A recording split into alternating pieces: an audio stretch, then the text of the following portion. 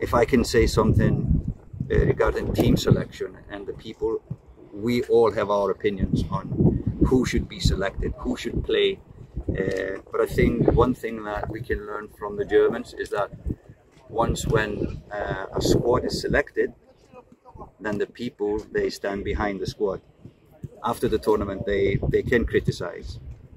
And that is the difference between Germans and most others. We'd like to see as many players play and give them a chance to play before we select the Gold Cup squad. That is one thing. Number two, a lot of, or almost all of the FIFA windows will be official matches. So it gives us very little time when it comes to 2024 at least to do tests on players. So it's good to be able to see at least the younger players. If they will play or not much, I don't know, but we would like to see them because it's not all about the 90 minutes. The players stay on the pitch. It's about how they behave in our squad, how they do in a camp that is a week, how they do in our working environment. So on the pitch, off the pitch is equally important for us. So we like to get to know the players both on and off the pitch. That is one thing. Young players need, of course, experienced players with them, and we expect now we have 4 players, if I remember, around 30 plus. So it's Sule, Kema Forster, it's Rabel and Maps, of course, a little bit older than the others. So we expect them to be the leaders in this camp, to give from their experience to the younger kids, both on the pitch and off the pitch. When will you have the full squad together? So tomorrow the guys from England will play. Today was just to meet the players to see how well they came off this weekend matches, and it seems that most of them are fit and ready to go for full training tomorrow. So that was one of the reasons we started them today, just to get them here to see how last weekend treated them.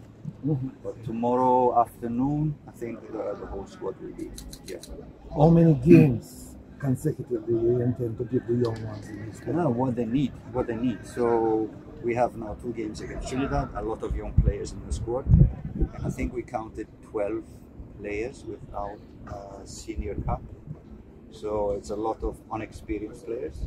So as you would guess that we cannot play them all at the same time, but we for sure see some new faces play for Jamaica, and hopefully they will do good. If they do good, then they will get another chance sooner maybe rather than later, but at least it's their chance now to show both in these minutes that we play Trinidad, but also on the sessions and off the sessions, on meetings, and how they behave to take their place in the right. What will it take for any of these youngsters to continue to be a part of your squad going forward? Just to show that they are listening to the tactical information that we are trying to implement. Also the mental aspect of being a professional in this environment is good, is necessary, and then to take their chance when they get it on the pitch. But most of us will judge a player by the minutes they get on the pitch, but for me it's so much more than that. You have some UK players that are probably on the verge or interested in representing Jamaica in the future. How important it is to make sure that you get them into this kind of environment, and are the players that you've called up for this camp, are those players that you have them earmarked to represent Jamaica and make the full switch? No, most of these players already have played youth national team games for Jamaica. I think most of them have. So they were already on our list of possible players in the future. Now a friendly gives us a chance to think further than today, further than winning this match. We of course have already started thinking about 2026, and the guys who are now 19 will be 23 years old in 2026. So yeah, it gives us a chance to look further ahead in time, and that is great for a coach to be able to do that. But of course we like to win, and I know that we will be judged upon if we win or lose, not if we are thinking 2 years ahead, 3 years ahead, or 4 years ahead.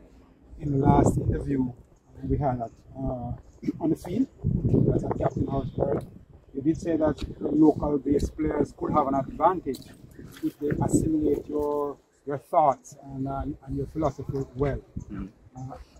Are you seeing any that are? Yes. Yes. Yeah. a lot of players. I've seen a lot of matches now, both on TV and live here in Jamaica. There's a lot of talented players. Maybe some would deserve to be in the squad from their performance. Some of them maybe are a little bit older than I wanted. But anyway, this is a chance now for these guys. Then we have other matches, and then maybe we see new faces from the local league. And then if somebody will really perform and act well in the group, then we will see them again. And this is the chance for these guys to stake a claim in the squad against Mexico. Is there an age limit to the players that you are looking at? So you say you're not going to pick, because you mentioned that 19 will be 23 at the World Cup. Is it that you're looking at, say, 27 will make your squad, 29 will make your squad? No? No, it's basically what I'm saying with the selection. We have a 18-year-old or a 17-year-old here, and we have a 35-year-old. So I'm not. No, if a player is good enough, he's good enough. If he is 17 or if he is 40, if he's good enough, then we should select him. Now it's a friendly, it's more like testing. So I take, for example, now Maps for his experience, because he's in that position that I can help a lot of the players. But in general, on an official match, of course, we just select the best players. I know that you think a lot. I mean, you think in the future. So try to. You're not somebody who thinks today. What percentage of this squad that you have selected now could represent Jamaica at the Gold Cup coming up in June? It's not basically me who's going to answer that question. It's them who will answer that question, especially after next week. And you can ask me this again, and we can evaluate who did well and who did not well. But everyone has a chance, and I hope I'm showing it. I'm taking kids from school football, and I'm taking players from the highest level in football from England, and so it really is not where they come from or what they are. We're not selected by some criteria at this moment. Have you seen all members of the squad selected, or did you select some on recommendation? Have you personally seen them play, all of them? No, I cannot say I've seen Delano and Dante. So it's based on what they did prior. Dante is coming from an injury, so he hasn't played for a while. And he's more taken here to see him on the training session, so I don't expect to play him because he's coming from an injury, but I like to see him. So it's 2-3 players I haven't seen much. Same with Hutchinson, I haven't seen him much, only the matches he played for Chelsea. I've seen that these minutes. So it's more or less from what I've heard, from what have been recommended, and what my kind of basic knowledge of football tells me to do. You talked previously about when overseas players come here to try and make sure they get in an environment to make sure that not only they're comfortable, but they're in the right place in terms of to be successful. With the kids that you've brought over from the UK, is this a kind of preview of what you're trying to do in terms of recruitment wise, in terms of the policy? Would we see more UK based players, or will it be in terms of a mix of the local base? Oh, there's a lot of questions in one question.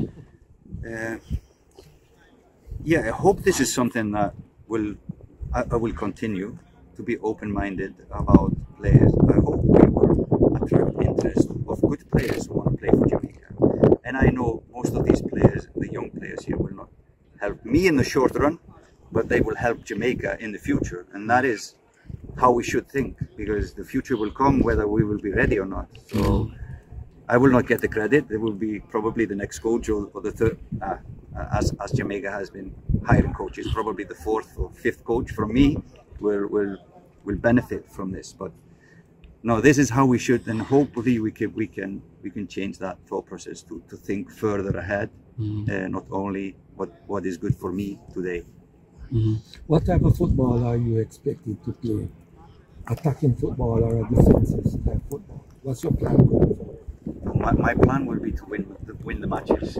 So if we need to attack with attacking football to win the game, we will do that. If we play Argentina and we need to defend, then we will do that. But we will we will be hopefully a well-drilled, compact unit when we don't have the ball. Whether that means dropping back or pressing high, it depends on the opponent, it depends on who we are playing. But when we have the ball, I hope we can be free-flowing and using the strength of Jamaican, which is speed and flair and players who can take opponents on. So that is my wish, if we can succeed with that, hopefully. What do you know about Trinidad and what can we expect?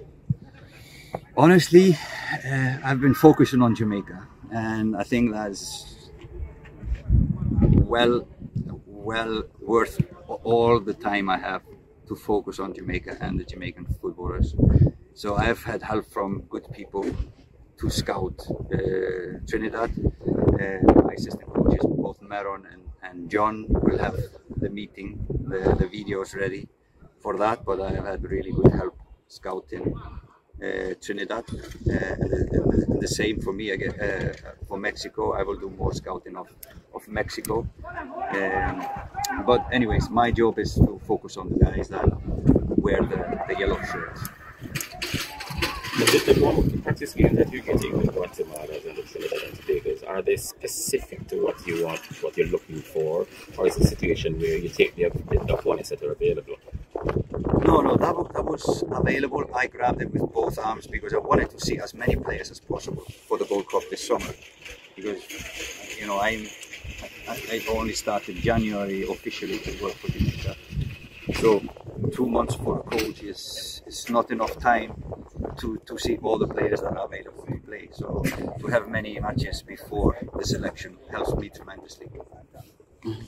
Coach, these will be your first games on home soil. How much are you looking forward to this experience, playing at home? Yeah, I very much look forward to it. I hope the pitch in Mobay will be as good as this one. This is the best one I've seen.